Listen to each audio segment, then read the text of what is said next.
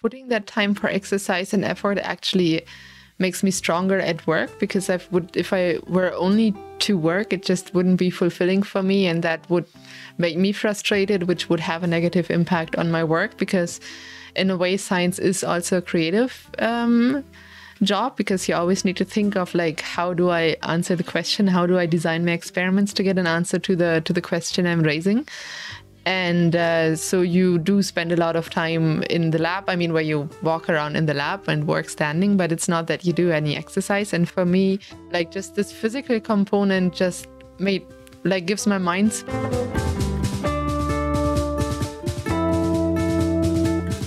The most memorable was, I think, a race I did together with Vicky and Samira. It was like the women used to start with the amateur men, and I think it was also the classic race, if I'm not mistaken. And we just ended up leading the race throughout. And that felt like really great, because it was also, I don't think it was that the men wanted us to lead the race throughout. I think they just had struggle keeping up. And that was fantastic, because sometimes there were breakaways from the men, but we always managed to work together and catch them. And that was really, really, really nice and rewarding.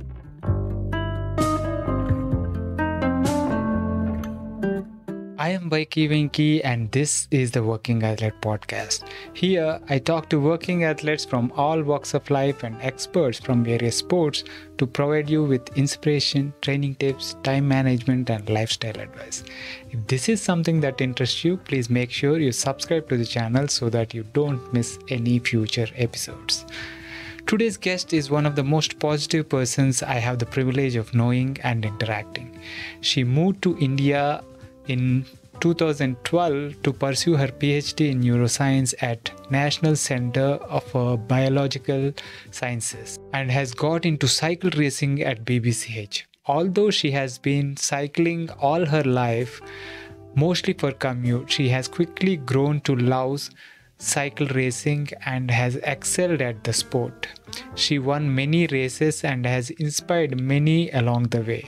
Her name is Dr. Lena Robra. In this episode, we talked about her cycling journey, how she managed to find time to train and race while completing a demanding PhD program, how she plans to get back to racing after having 2 kids, and demands of time from job and life in general. Let's dive into the chat. Welcome to the Working Athlete Podcast, Lena. It's great to have you here. Thank you. It's great to be here. Right. So, Lena, I want to kind of start off this discussion by understanding a little bit about what is work for you now. What is work for me now? I just started a new job. So I'm by training a scientist and by heart still a scientist. Background is biochemistry, then PhD in developmental neurobiology. But then I wanted to move a bit into sustainability, because I felt that some bit more like the need of the hour. And so I first worked for 3 years for the Bangalore Sustainability Forum. And since September, I'm working for SwissNext. That is sort of the science, research, and innovation outpost of the Swiss government. And that's located here in Bangalore Central. And yeah, we are trying to connect Swiss research and innovation with Indian research and innovation, and hope that we'll make the most of it. And it's also, again, a focus on sustainability, which is why I chose to take this job on. That's awesome. So also let us go a little bit back and talk a little bit about your childhood and how was it in terms of like sport and activity. Okay, so I grew up in Germany, and from in the first years in the city, but then when I was 5, I think we moved to the village. And it was very normal, or it is very normal in Germany, to just walk a lot and to cycle a lot. So even in primary school, I used to cycle to the next village. And it's also an environment where I think parents have a lot more trust, in the sense I used to cycle alone in primary school to school already. And I continued to cycle to my next school, which would then be like 7 kilometers or 10 kilometers. And essentially cycling was the mode of transport until... No, actually, it was throughout my mode of transport. And it's just normal in the sense my mom cycles to work and my brother cycles to work, and physical education is part of school, also in primary school. And yeah, it's throughout school. It's not an elective subject. It's mandatory. Right. So it's a very normal thing for us to do. Nice. So what is, so you basically cycling throughout your life? I think so, yeah. I mean, I remember we did a cycling tour once when my brother, I think, was 5. So I would have been like 9 or 10. And we cycled from Hamburg to Kiel in North Germany. And my parents were like yelling at my brother to like keep up. And then only like a few kilometers later, we figured that he had a flat tire.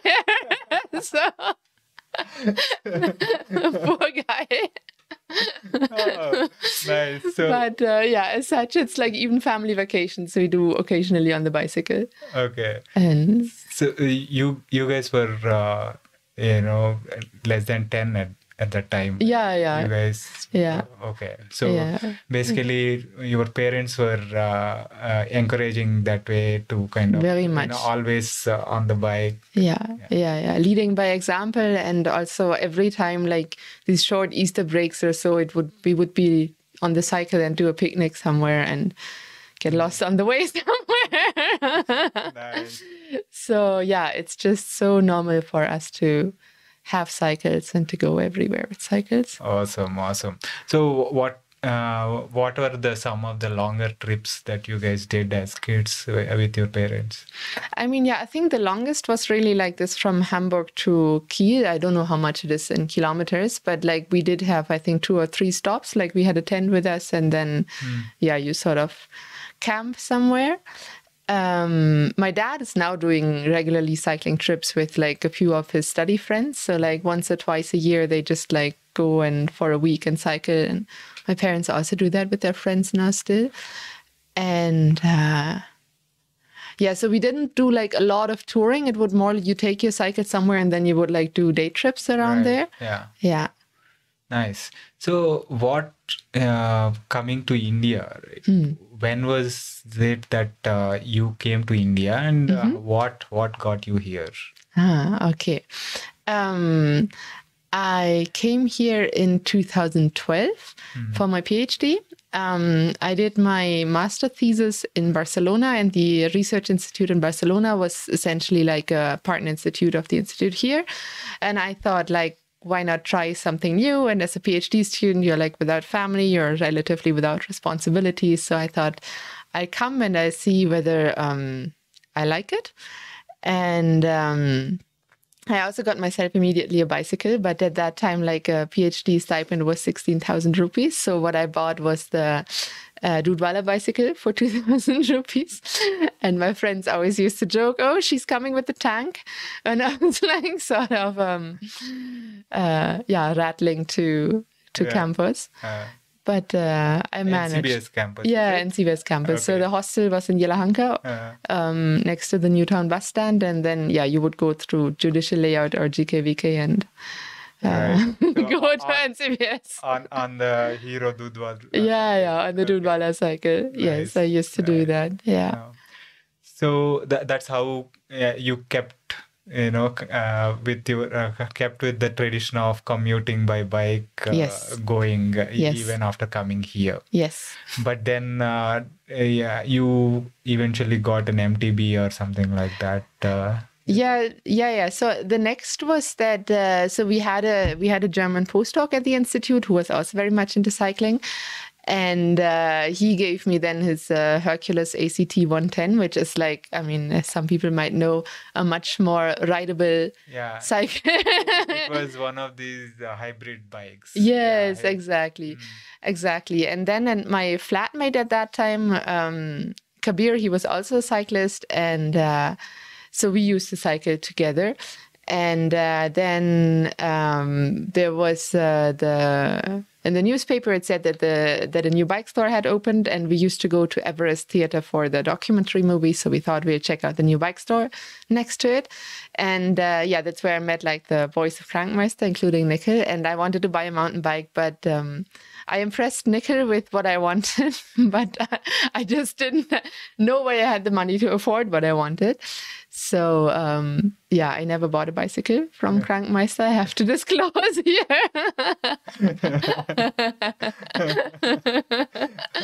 But you met Nikhil there. Yes, I met Nikhil there. Yeah. So before we talk about Crankmaster a little bit more, what kind of riding you guys did? You, Kabir, and... So at that time, we would really only commute. Like at that time, Bangalore also had a bit more of nightlife. So we would like go to something called Culture Counter, Counter Culture. Yeah, so I don't even know where that, like I couldn't even place it on the map now, or... at Jaga, that was on KH Double Road, opposite to the bus stand. So we would like do these sort of, I mean, basically we used the bicycle as mode of transport, because also Ola Uber wasn't there at that time, and it was the most independent and cheapest way of transport. Yeah. So I didn't really use it for exercise. We did one ride to Hesagata, I think, with the NCBS crowd, which was also very funny because Darius, I mean, I think you know Darius even. The German postdoc, like he has like really big thighs, and he was always grinding on the highest gear. He would have been in the first 2 races only or so. And he is a very impatient guy. So it was really hard for him to ride with people who weren't so fast. Right. But yeah, we did that. And in the beginning, I also used to run a bit more. So I used to run for exercise, and cycle was really just a commute. For commute mostly. Okay. All right. So once you kind of found Crankmeister and was trying to buy a bike or something, so you guys did some mountain biking and stuff together, I guess. Yeah, I mean, so what happened then? So one is I gave like my Hercules ACT 110 for service, which they took because Pavan and Monica at that time already thought I would be a good fit for Nikhil, and so they made an exception. There's a lot of story behind the scenes, and my flatmate on the other hand really liked Nikhil, so he also thought Nikhil would be a good fit for me. So they started pushing behind the scenes that like Nikhil would be there when I would come to pick up the bicycle. And so then Nikhil and me started riding, but Nikhil didn't tell like the boys at Krankmeister that he actually started riding with me. And that was really funny because we were at what's that area? Not Hesa. I mean, when you go out towards Hesagata from Yelahanka, where the Velohankans always ride. Like that Ayurvedic Institute is there, and see? The sperm bank and all that. That area. Hesagata grasslands. Somewhere there. And so then we got a flat tire, so Nikhil needed to call like the store saying that he is late, and so they're like, something is off. And so, then Nikhil and me started dating. I still couldn't. Oh, no, but we actually started dating because I didn't have Facebook. And he told me like, oh, there's this guy selling his mountain bike secondhand on Facebook. And I was like, can you do it? Because I don't have Facebook. And so then he helped me getting my mountain bike, the Cube, which we still have and love. Right. And that's actually, I think, the first bicycle I actually myself bought. And then I bought off the Surly Crosscheck from Nikhil. And in fact, that's the bike I did my first BBCH ride ever on, like the time trial. And it was so funny because I had never ridden drop bars before the race itself. So we just like changed the flat bar to drop bars, and I was like in the start line, and I was like, oh, so how do I shift gears in this?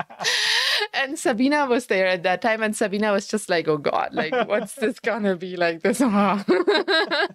And so then I rode the race actually in my mom's bicycle shorts as well, and then we wanted to pack up and leave, but then it turned out I came second, so I think that wasn't a bad start for the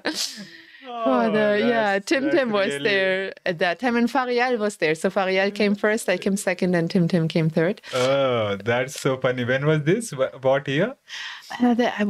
Wait, I met Nikhil 2014, so it must have been 2015 because we were, so January 2015. And that entire season I rode actually on the Surly Crosscheck. So like even the Nandi Epic, which in that year I think I finished third, but only because Sabina had an accident. Otherwise she would have been third and I would have been fourth. And Farial finished like half an hour before me. Yeah. So nice. But it's quite funny, right? Your first ride on a road bike was in a race. Yes. 2015 was you participated in most of the BBCH races, I think right? So, yeah. I think the first one was the ITT, and I think from then on, we won the Team 10 trial. That was Sabina, Mevash, and me. I think from then on, I was just like full on in. I remember and at that time I didn't know anything. I didn't have a coach. I didn't know nothing. So I remember the classic race, for example. I had this great idea that I could sort of catch up. So instead of working with the people like Tim or Sabina and so I no, I catch the group beforehand, and I ended up completely dead because I was riding all alone, always between the two groups. Right. And I think Tim might have even overtaken me in the end because I just wasted a lot of energy unknowingly. Right. Yeah. I mean, the first few seasons, in fact, is typically like that. We tend to do a lot of, mistakes because we don't know much, right? I remember I did a lot of stupid mistakes in my first many races. In fact, I still do. But I also remember when we started riding, and that must have been that season, was that 2015, wonders, we started doing our Nandi rides. We drove with the car until the Nandi turnoff and then until the McDonald's, and then we started riding from home. And our ride nutrition was Snickers. Yeah. So it also clearly shows. And it was also funny because that year Nikhil and me went home to do a Transalp. So we rode from Gelsenkirchen in South Germany to the Garda Lake in Italy together with my best friend and her boyfriend. And so we felt really strong and good about ourselves. Bring it on. And so then her boyfriend, my best friend's boyfriend who was planning the tour, was okay, so he planned 14,000 meters of altitude for 1 week. and that too with snow in the top areas. So we went there, and after the first day, Nikhil gave up. And we hadn't even reached the heights. And so my best friend and me were sitting together and we were okay, if we want to still be friends after this, it's better we split. And so Nikhil and me went to a bookshop and we bought just a map of the Alps. And so my best friend and her boyfriend, they went and did the planned tour, while Nikhil and me did a relaxed tour through the valley. I must say today it was the greatest vacation in time we've ever had. It was a fantastic experience, and Europe is so, you really don't need to plan. Right. Everything is so easy. It was just a little dumb that we had this mountain bikes with this huge ass tires because I was prepped to go through the mountains, and we were on that tarred cycle lanes throughout and always so it felt a bit of waste of my tire. Yeah. But yeah, it was a fantastic tour. And how many days did you guys end up? So we also took 7 days in total, and then we did I think 3 days at the Lago di Garda. But we essentially went the Via Augusta, which is a sort of more of a touring thing through the Alps. And we went once we took the lift up the mountains.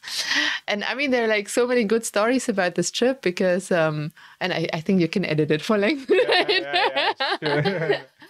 Once, for example, we went past a mini golfing, and it was then we were 1 kilometer down and it was downhill. It's no, I want to play. So we actually cycled back up to play one round. And then once we took the lift up and we went out of the lift and to do the downhill trail.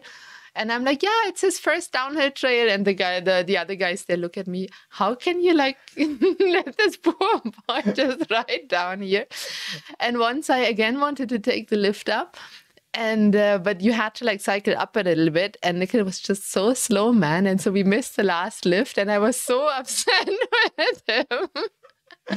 But then we ended up staying in some small village, and we had the best pizza of our lives until today. And the waitress after a while went to me, she's like, she's a bit difficult, no?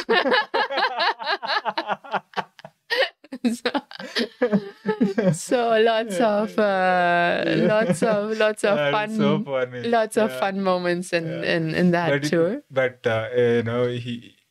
although he was slow and you were pissed off, you still remained friends and ended up marrying him. Yeah, I know. Yeah, no, he truly wasn't a mountain biker at that time, to be frank. So he just didn't know how to ride uphill chilled. Yeah. That you just drop all gears and you just chill up. Yeah. Nice. This was in 2015. Yeah, 2015 as well. Yeah. Nice. Yeah. No, and coming back to BBCH and riding in Bangalore, right? So I remember a few of your early races, and you also mentioned spending time in no man's land, trying to chase the front group, all that. So what was your most memorable BBCH race? I think the most memorable, so a lot of them have like very individual memories, but the most memorable was, I think, a race I did together with Vicky and Samira. It was like the women used to start with the amateur men, and I think it was also the classic race, if I'm not mistaken. And we just ended up leading the race throughout. And that felt like really great, because it was also, I don't think it was that the men wanted us to lead the race throughout. I think they just had struggle keeping up. And that was fantastic, because sometimes there were breakaways from the men, but we always managed to work together and catch them. And that was a really, really, really nice and rewarding feeling, because, as you are aware, there are very few women who race. Like, I mean, there are a lot of female BRM riders, and heads off to them. I couldn't do that. But there are very few who take to the racing bit. And Vicky was really an amazing mentor throughout. It was fantastic to ride with her, because we often worked together. Like, for example, we went for a Dasera ride in Mysore, and Vicky wasn't feeling great. So she's like, look, today I'm working for you because I don't feel up for winning. And so let's do just a strategy, because it was the two of us and the others had big teams in the women. And so it just feels so great to ride with someone with whom you can ride as a team as well. And and I think that stood out in that race as well, that we actually didn't ride against each other, but we kind of collectively rode against the men. And then in the end, Vicky, Sam, she sprinted off in the end and won the race. And then I don't know whether Vicky or me came second, but it doesn't matter to me, honestly. But it is the three of you were a really great combo. You guys were, all three of you were really matched in terms of abilities, at least at that time. And I think Vicky being a great mentor, also, being a leader and sort of mentoring you both, and actually a lot of other women as well in the Bangalore scene at the time, really helped the level of both of you when you guys were just starting. But then both you and Sam were quite young and quite strong. And although Vicky had quite a bit of experience by then, you guys were able to keep up and also, contribute quite well there. I also remember some of the team time. I think one team time trial you three did. Yeah, we did one. I think you guys three ended up beating quite a few other men teams as well. It was really, really fantastic and really heartening for me to see, the three of you are so strong. I think I remember the race you mentioned, three of you leading the amateur group. So that right now, that for me was a golden period for BBCH women's cycling.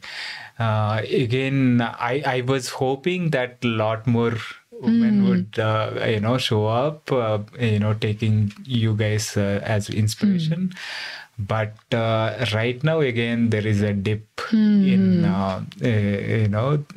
racing participation as such. Yeah.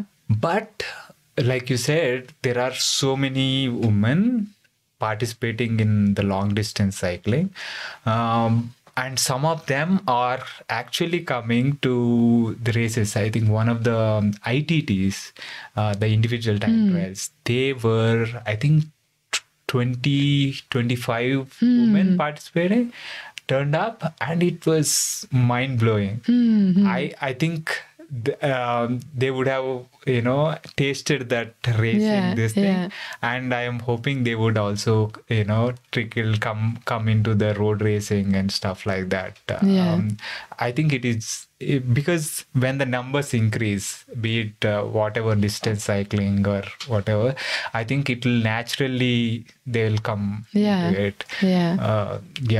So that's a little bit about my thoughts on I think someone like Vicky is really missing, because she was really like a true sportswoman in the sense that it was about camaraderie and not about like trying to be the best. And that is, I think, something I took a lot of inspiration in. And so I'm like, there's a wonderful photo as well of like, I think it was the ITT in 2019 when I was pregnant with Kamini. It was one of the last races I did before Kamini was born.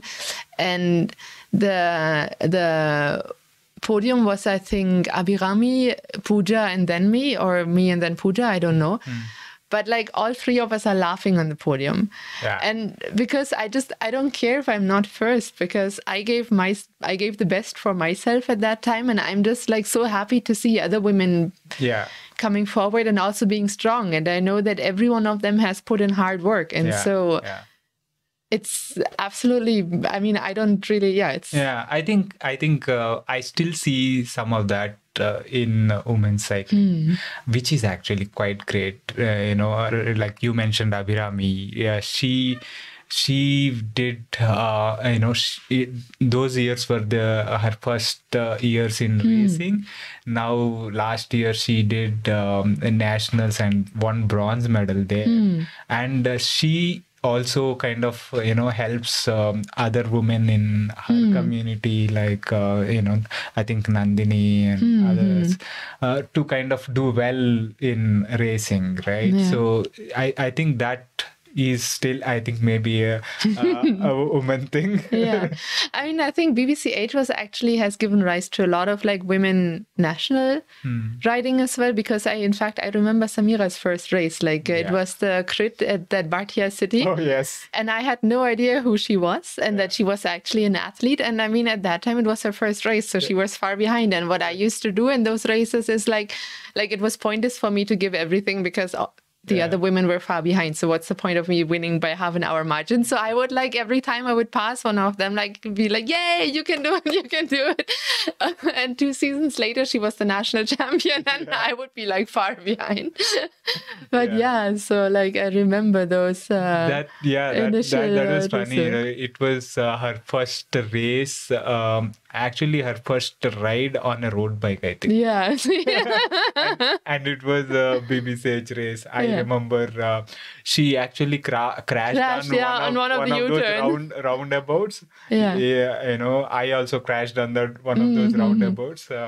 And I won the Masters podium and she won the women's podium there. And it was her first ride on a road bike. I think we have a lot of such stories at BBCH. I think it was truly a...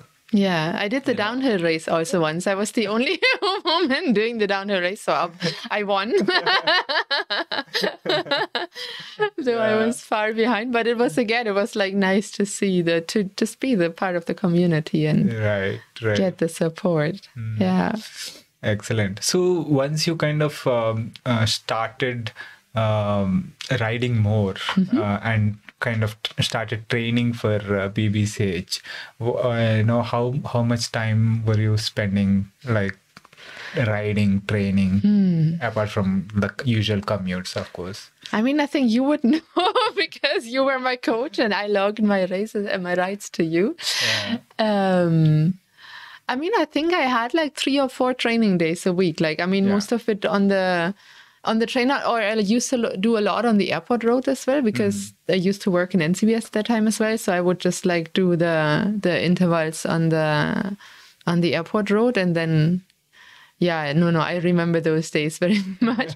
And still, every time I take it with a car, I'm like, it's so bloody long with a car. Yeah. It just feels so much shorter with a bicycle. Right. No, but I really enjoyed, like, it made a huge difference for me to start that structured training with you. Like, people sometimes ask, like, oh, how much of a difference does it really make? I think it does make a huge difference. Just because you have a goal as well, like you have a goal in mind for your sessions, and it's a lot easier if you sort of know, okay, I need to do 1 minute this, 5 minutes this, 1 minute this. I'm better outdoors than on the trainer, I must confess. I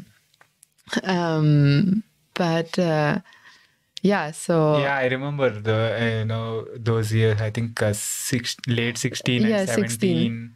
Yeah, we started in late 15 or wait, which was my first TFN? 16? I did 16, 17, 18, no? Yeah. Yeah, so then we started structured training, I think like a few months before TFN. Right. And I had in October, I bought the Surly Pacer from Rajnikant, where he said it was the first Surly Pacer that came to India. And I'm never going to sell it.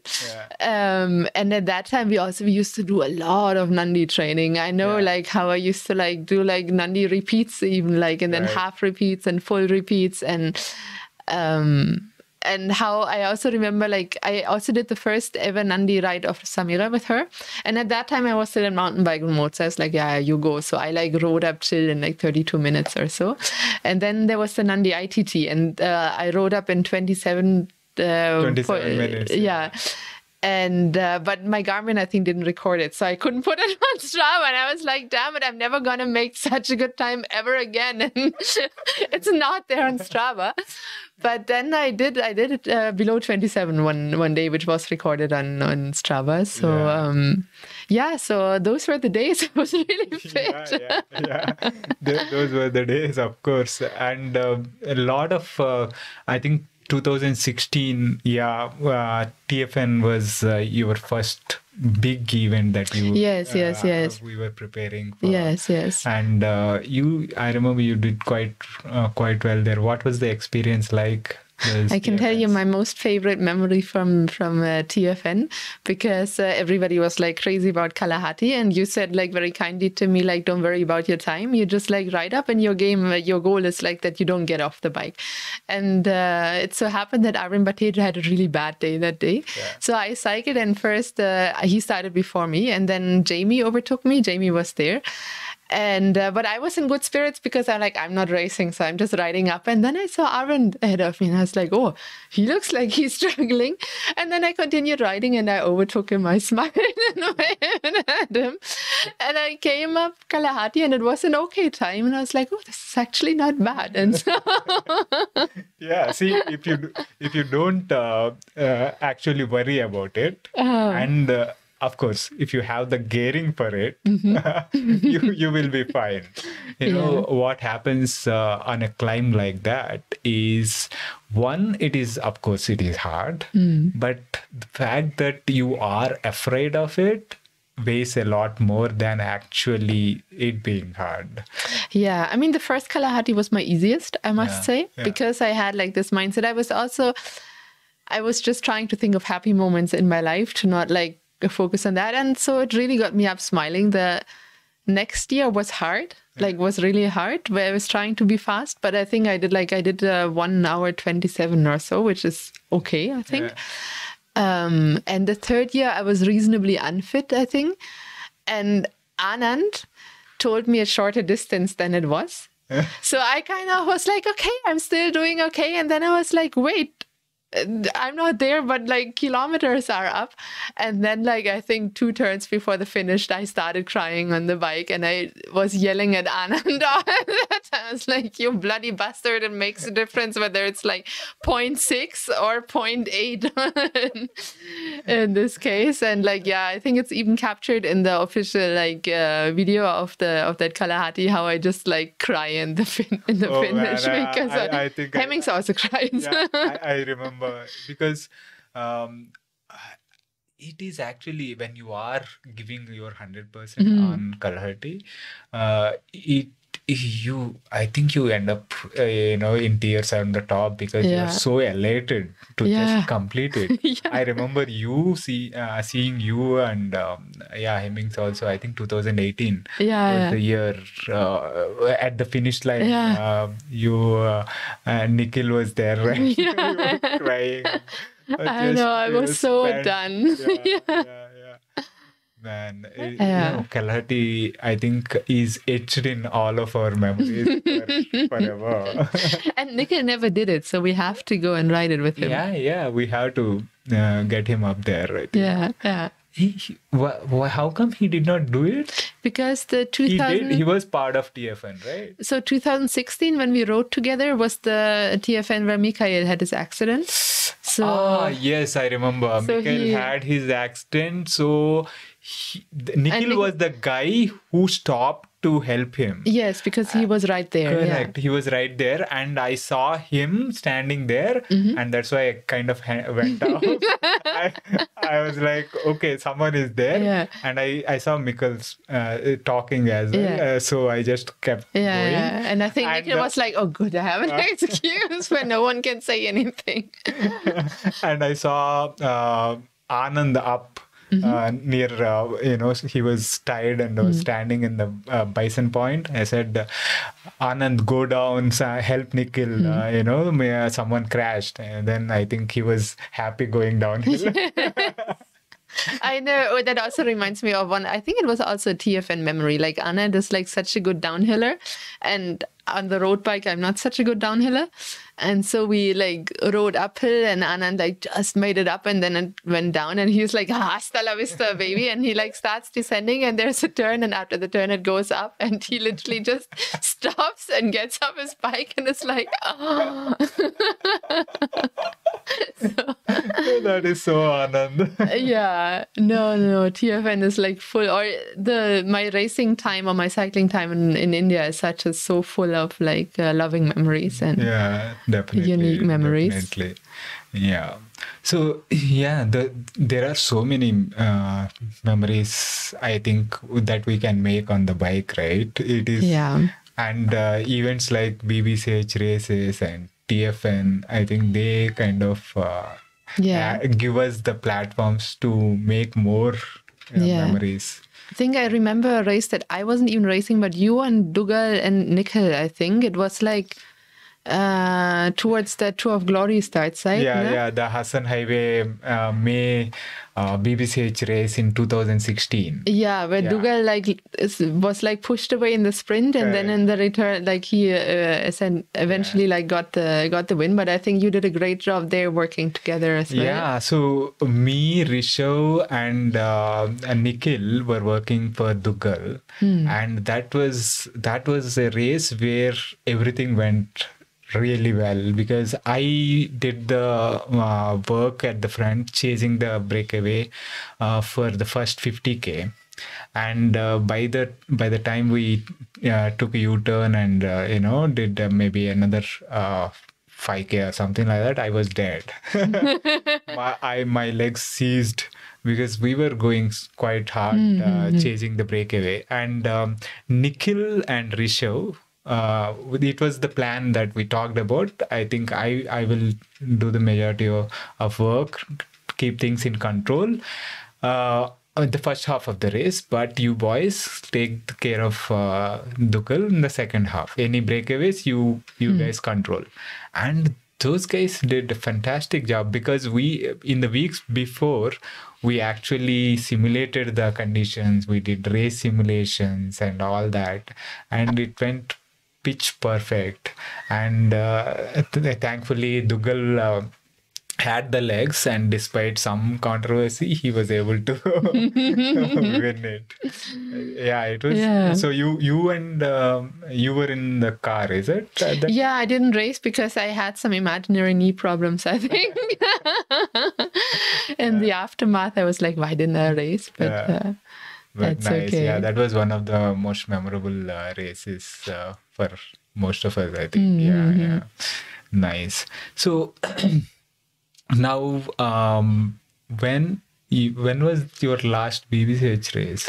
My last BBCH race was actually last year, the ITT. I was pregnant again. So I think I came fourth or so. Like Vidya was there. No, I came third because I was there for the podium. Right. Vidya was there and Anusuya was there. Yeah, so that was a race. And I had actually planned to do the TTT with Pooja and Prachi like this year, but it didn't. The TTT didn't happen. Did not so happen, yeah. so far. But I started commuting back to work and I Nice. set up the trainer. So Yeah, so between all those TFNs and the BBCH races that we talked about, and now the bar races. and the bar races, yeah, and the bar races and all that, you had 2 kids, you and Nikhil, and 2 nice, wonderful kids, and now you are slowly getting back to more. You got back to commuting, yes, and slowly, as you find time, managing the kids and work and everything, we'll get back to training and racing, I think. Yeah, I'm really looking forward to the day, seeing you back in the racing and strong as ever. And maybe by that time, Nandi will be like, let's see who's faster, them redoing the road or me regaining my fitness. Yeah. I think you by the way things are progressing there at work, I think you have enough time to get back all your fitness. But what are the things that helped you in kind of managing your work, see, being a research student and then completing your PhD and all that is a lot of work, right? And also you started working as a scientist and all that, but you managed to put in the training and did quite well. So how did you kind of manage the time and stuff? I feel there are 2 things. Like, I feel one is like just putting that time for exercise and effort actually makes me stronger at work, because if I were only to work, it just wouldn't be fulfilling for me, and that would make me frustrated, which would have a negative impact on my work, because in a way science is also a creative job, because you always need to think of like, how do I answer the question? How do I design my experiments to get an answer to the question I'm raising? And so you do spend a lot of time in the lab, where you walk around in the lab and work standing, but it's not that you do any exercise. And for me, like just this physical component just gives my mind space. And one can, forgive me, but road biking is really something where you can just switch off your head a little bit. Like, mountain bike is great fun because it's just like so holistic in terms of you need to like use your mind, you need to focus all the time, and you use your entire body. While on the road bike, sometimes, especially like for 20-minute efforts or so, it's like you really just switch on your legs and then you're like, okay, fine, let's keep going. So, but it's a great space to like really like open your mind and reflect on your work without being like distracted by your family at home or by like anything at home. So it was like, to me, also true me time and time where I could challenge myself in different ways, like not cognitive, but physically. That's one component. And the other component is, especially for the racing, I must say that I'm extremely grateful to Nikhil, because very often like he put my racing in front of his racing or training, which means that there were races where he didn't participate to be able to be my support. Like one of the Nandi races, for example, I did quite well again with the amateur men. And then just before we went into Nandi, I had a flat and he was there in the car and he just swapped my wheel and I like could catch up with the man on the climb again. And he drove with me to all the races. And even now, like I had started training when between Kamini and Kabir as well. And so I could leave him alone in the morning with Kamini. So it was fine. We had to set up like every alternate morning, like he could do yoga or whatever he wanted. And I went out cycling.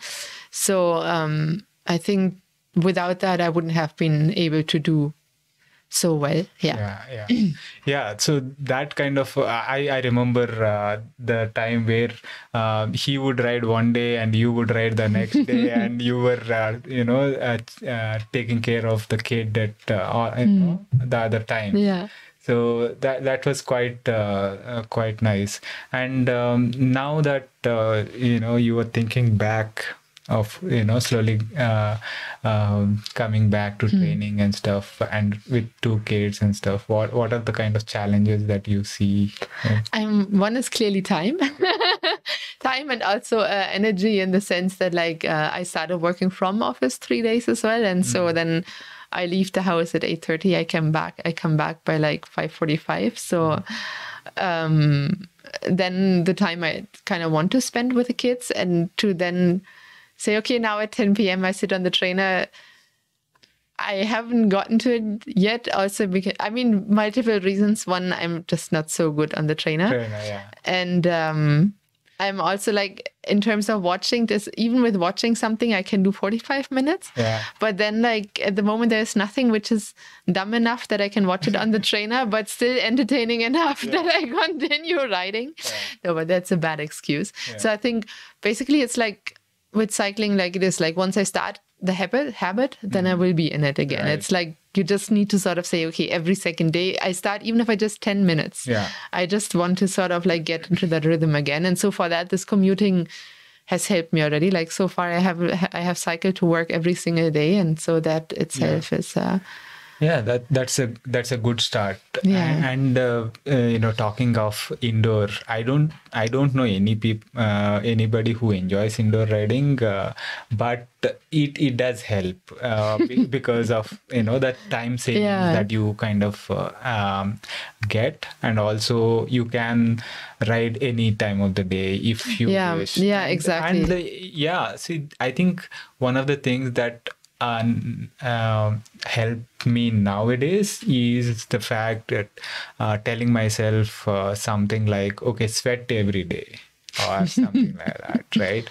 Okay, if I am able to maybe find that 30 minutes and put in a hard effort on the trainer, okay, that's it. Okay, I'm done for the day. And I think maybe something like that would help you get back there. But in that way, maybe it's instead of time, it's attitude. Because to be honest, like 15 or 30 minutes is something that one can make every day. And even if you don't do a hard workout, to just like get your body moving again. So that a lot of us tend to think that unless it is like 1 hour or more, it is not really worth it. But no, it is not, right? You any time is going to be time that you are spending you are spending calories, and you are exercising. So it is not going to be waste. But if you kind of put in some structure, it gives more value out of the time that you are spending on. No, I remember with Kamini, even like I used to put her next to the trainer because it's a sort of zzz sound to put her to sleep. Noise they say. But no, a structured training plan also definitely helps, because then it's not, you don't need to think like, okay, so what am I going to do in this half an hour? It's just clear. Okay, I need to do this, this, and this. And so, Yep, that helps. All right. I wish you all the best for with your work, as well as the young family that you're raising, and your fitness goals as well. And do you have any tips for working athletes like yourself and myself? I mean, I really like, if you can commute, I would think just commute. I mean, I think that's the least to just like also keep the road, the feeling of the road that you sort of lose when you're like on the trainer. And make the time. Right. It is there. Yes. Make the time. It's in the end, I think it's beneficial for your professional life as well. Yeah. To have a physical activity. Yeah. I think that thing about commute is very important. If you can, of course, but it really helps. For me, my cycling journey has started with a commute, and it has kind of helped me. I never looked back once I started riding, and still now, the commute is bicycle is what kind of keeps my sanity when it comes to Bangalore traffic. Tell me about it. Oh my God! So couple of, I think a month or so in between, I was injured, and I actually crashed while commuting, and then decided, okay, I'll take the company transport until I heal up. And as it turned out, some of the days it took 2-3 hours one way, and you are spending 2 hours sitting, and it became too unbearable for me, and actually cut short my whatever planned 1 month, and actually got back on the bike immediately. So it helps. And again, thank you for taking the time. And thank you for inviting me. Thank you for your interest.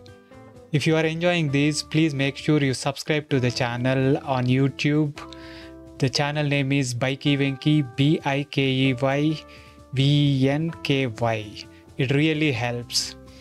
Also, please make sure you subscribe to the Working Athlete podcast on your favorite podcasting app.